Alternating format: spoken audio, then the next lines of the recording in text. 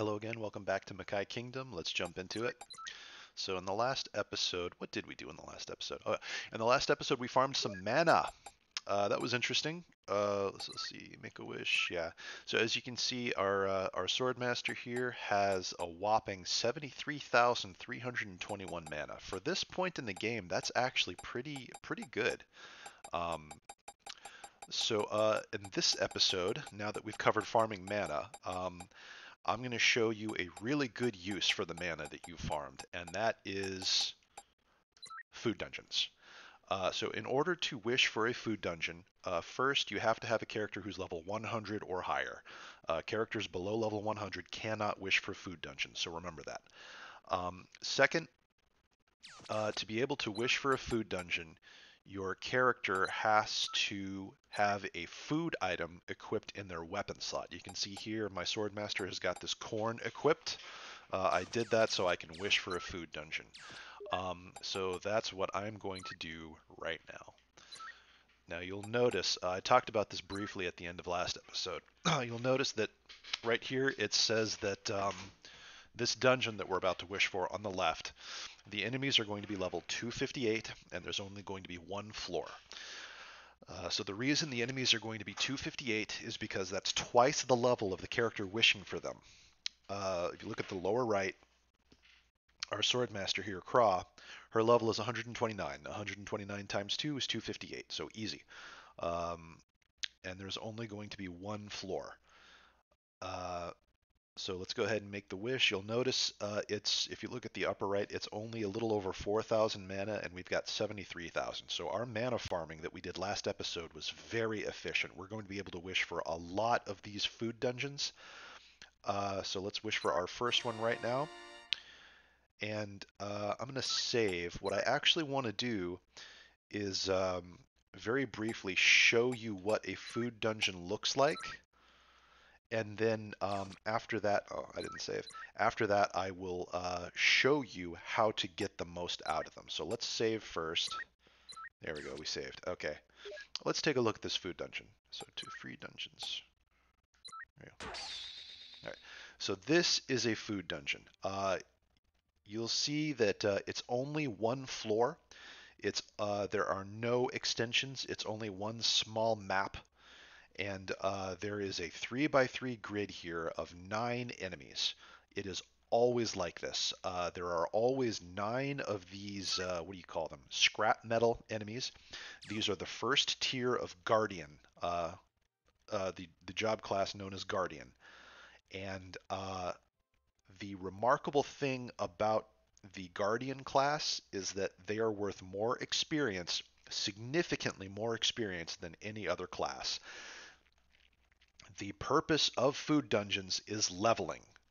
That is just how it is. There has been content like this in other Nippon Ichi strategy games. There were various stages like this in like Disgaea 1, for example. I forget the name of them, but it's extremely easy to see. The purpose of these food dungeons is leveling. You spend your mana, you get a stage like this where you can level up really quickly, and that is precisely what this is for. When you do a food dungeon, it's kind of worth checking the bonus list just to see if there's anything on there you absolutely have to have. You'll notice that this map, it's the only map in this dungeon, and it is only worth 100 points. So you would think that that would make it impossible to get these things on the bonus list. Like you'd think the highest you'd be able to get is the 300, right? Because if you do an 8-part combo and kill every single one of these, you'll wind up with only 380 points. So you'd think that's the maximum. You'd be wrong. There are ways to get up to 1,000 points and beyond from food dungeons. I won't go into that now. I might do it in a future video, but yeah. So let's take a closer look at these enemies. You'll notice that they have random items in their equipment slots, but nothing in their weapon slot. These enemies are always unarmed. That is important because what you'll often do in food dungeons, at least at lower levels, you will often be lifting up all of them except one and throwing them out of bounds. And we've covered how that mechanic works. So you lift up, like, so this level 258 enemy. If we were to lift him up and throw him out of bounds, he wouldn't exist anymore, but his level would be randomly divided up and added to the levels of the remaining enemies here. So the uh, implication of that is that if you lift all of them except one, the last remaining one will have a level equal to the total of all of these. And because the each of these is twice the level of the character wishing for it, 2 times 9 is 18. So what you'll wind up with is one enemy who is 18 times the level of the character who wished for this dungeon. That's right, 18 times. So that's a very powerful method of leveling up, is getting that one enemy who's 18 times the level of the person who wished for the dungeon. So all you do is you kind of treat this dungeon the same way that we treated Happy Dungeon 1. You go in there and your objective is to inflict gamble on at least one of these, throw all of the others out of bounds, and then feed enough food both to your attacker and to the target to achieve that times 50 experience multiplier. And then you just do an attack in order to land that 50-50 chance of inflicting the death blow on an enemy with gamble status. At this point in the game, early on, that is the best use case for food dungeons, and that's exactly what I'm going to demonstrate. So let's hop on it. So before I can actually do that food dungeon, I have to do a tiny bit of legwork.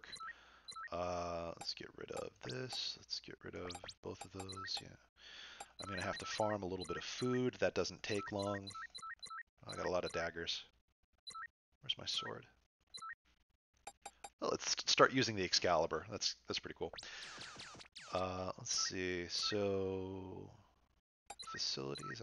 Yeah, you're not in there anymore. Let's sort items by type. I want to see how much food I have. So let's see.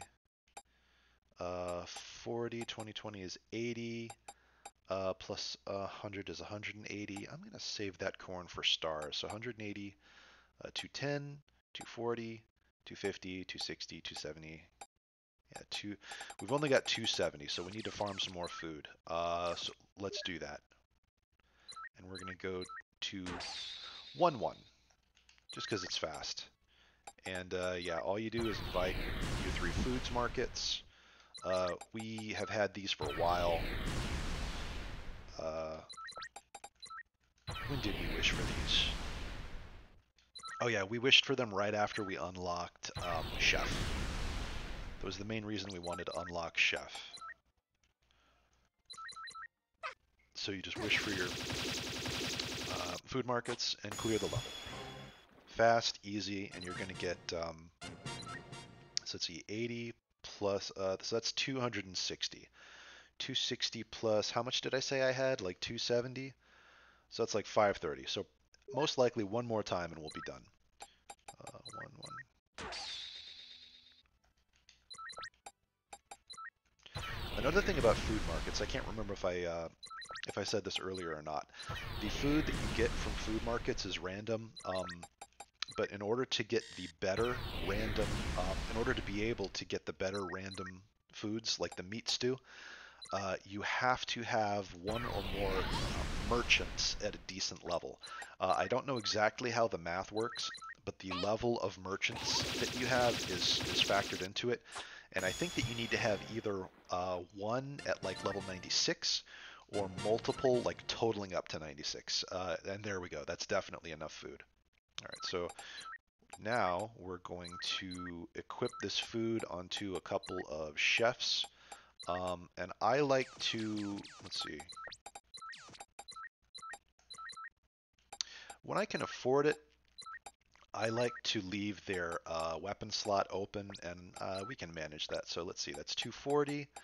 Um, so like another either 60 or 70 is what we need here. So what's easier? How about like a corn and a corn soup? Let's see. So 120, 240, 300, 320. Oh, that's no, no, no. Okay, no, that's not too much. So 120, 240, 290, 310. There we go. So the second is only going to need 300. Let's grab that. Meat stew and stuffed omelet. That's 200. Omelet and veggie soup. That's 300. Okay. So now we got enough food equipped. We're also, oh yeah, one other thing. I'm going to wish for I don't think it, I think anybody, I'm not sure, but I think anybody can wish for this. Let's see.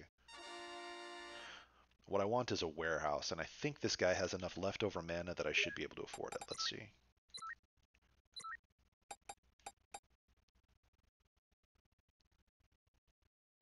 Oh, no, no. God, that was dumb of me. Okay. Pretend that didn't happen. Let me summon one of my... So it costs 17. Maybe I don't have enough mana. Create a character. He's only got 13. I know what I'm going to do, though. Where's Cat Kid? Where is Cat Kid? There you go. Oh, neat. Bonus points. I'll take it. And we're just going to have this Cat Kid kill one or two characters. I wish I was a leader. And we'll equip them with some... oh, yeah, this will be good. We'll equip them with that. Yeah. And, let's see. Still 0. What about you? Yeah. Here we go. And now, should have more than enough. Let's see. Make a wish. Leader. Let's see. Oh, you're gonna have to... No, not save. Take off the sword. And you're gonna wish for a warehouse. Alright.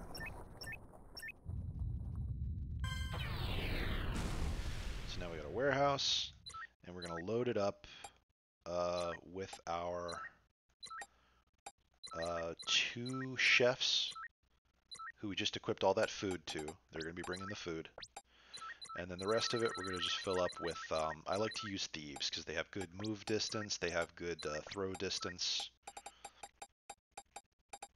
Is that all we got? Let's see. No, it's not. We got lots of thieves. So as long as we got a total of 8, that's enough. 1, 2, 3, 4, 5, 6, 7, 8. Yeah, that's enough.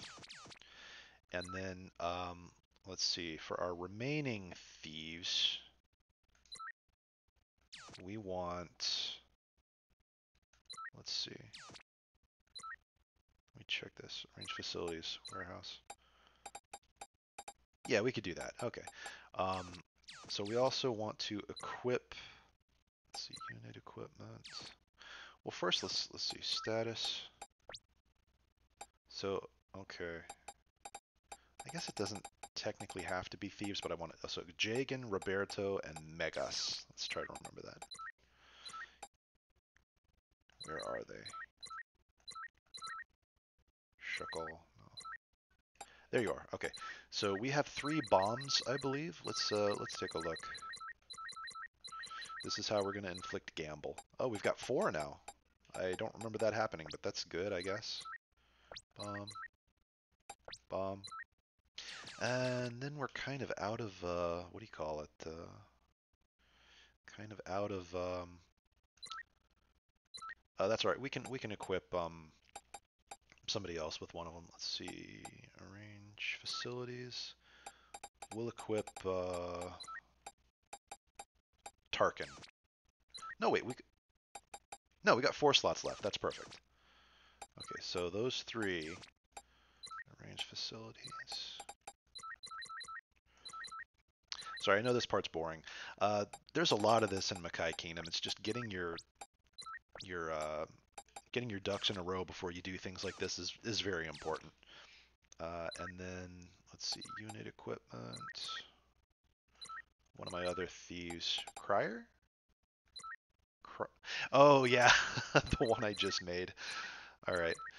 Where's my last bomb? There you are. There you are. Okay. So he goes in there too. Why not? Happy accident. Warehouse. No. And he should be like toward the bottom. There you are. Okay, so these bottom four have got bombs. We got plenty to lift and throw, and we've got our food equipped. So I think that's all we really need, isn't it? Yeah, so let's we'll definitely save first here. I'll even save in a different yeah, in case there's mishaps. And oh yeah, it would help if I let's see. Unit equipment. I'm going to be leveling my professor. I'm pretty sure I've got one, right? Let's see. Status. Where's my Okay, Sheila. Yeah, she's gonna be the one I'm leveling. And I'll explain why afterward. Well, first let me I've always wanted to check this. So the highest the fairy list is the highest thing we have access to. Remember that. That's gonna be important. The highest book. Okay, so we're gonna go to free dungeons. Here we go. All right. So the first thing we're gonna do is invite that warehouse right here. Probably yeah. Yeah, I can invite it close. That's fine. I'll invite right there. Now, before I start trying to inflict gamble, I'm going to be checking their status screen here. That's going to show me if they have any resistance to gamble status. Sometimes you get unlucky and they will have some random equipment that gives them resistance to gamble. You want to avoid that. So check their status before you single one out to pick on. It's also best to pick one that doesn't have running shoes or like there's one or two other things that can make it inconvenient. But the big two things you want to look out for are gamble status or like a bonus to move coming from something like running shoes.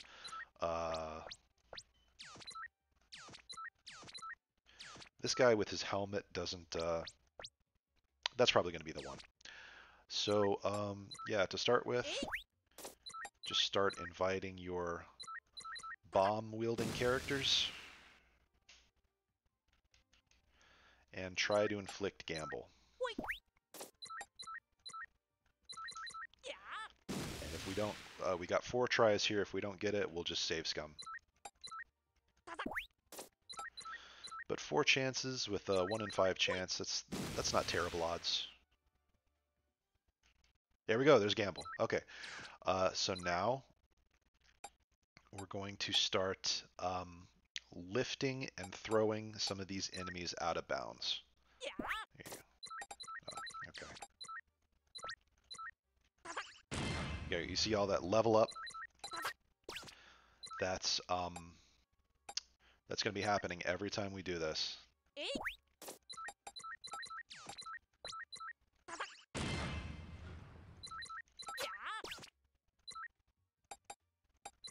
Drama. And again, I like using thieves for this because they got high move and high throw, and we've already got a bunch of them from other stuff we've done, but you definitely don't have to use thieves for this. Other classes will work. Chefs will work. Anything will work. Just want to make sure you got enough. Let's see, Legion. Is Legion the next one? Okay, just 3 more. Tarkin and Jagan.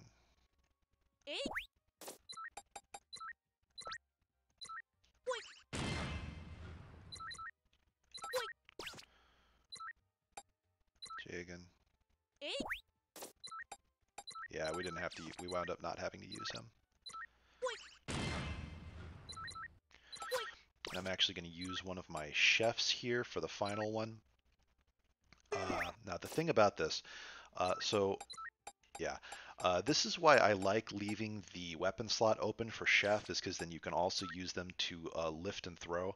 Um, but if you're planning on lifting and throwing and also feeding, you are going to have to lift and throw first. If I were to start feeding this guy first, I would no longer be able to lift and throw. That's kind of a weird.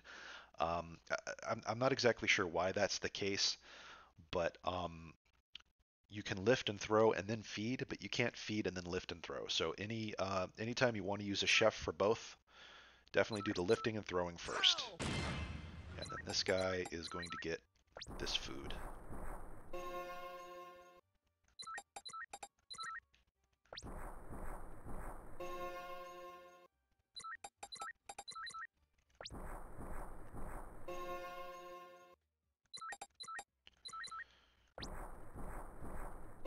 Alright, so he's all fed. Only thing left to do is invite my professor. Let's see, there you are. And she's going to need to be fed. Who's not Rao, Cutlass. Cutlass has the rest of the food.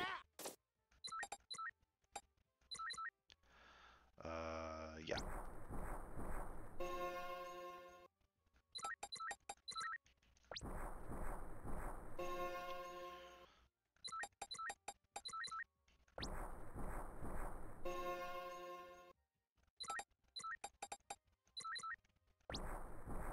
Alright, so we're going to take our first shot at this thing. It's going to be 50-50.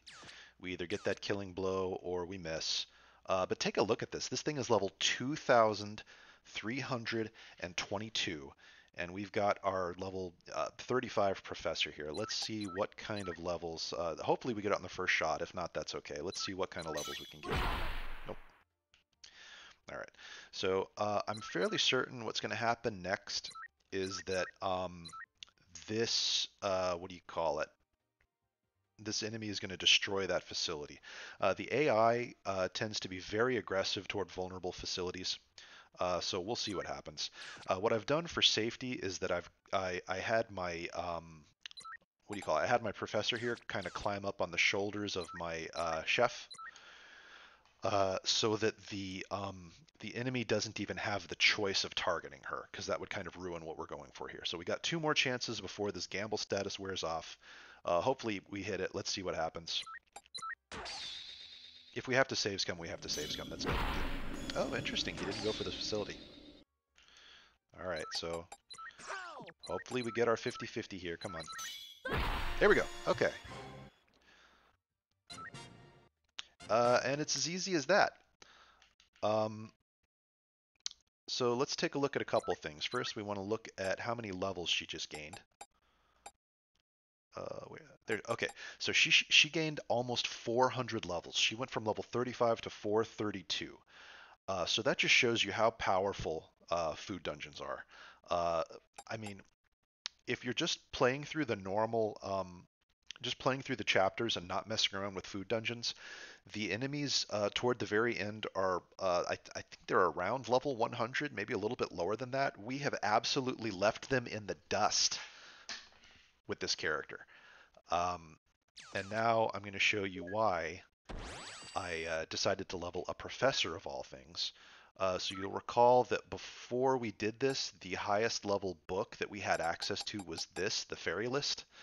And now we have access to 3 more: Summoner, Note of Death, and Book of Hermes. I don't know exactly how the math works, but in order to get access to all of the items that can be available from the shop, you have to get a professor up to a pretty high level. I seem to recall it was like 300 or something like that. It's a pretty high level.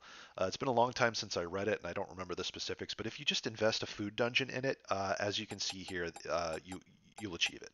So I kind of recommend doing that as either the first or one of the first things you do once you get access to food dungeons. So yeah, that's in a nutshell how you do food dungeons. They're definitely very powerful. They're something you're going to probably be spending a lot of mana on. You're going to be using them a lot to level up.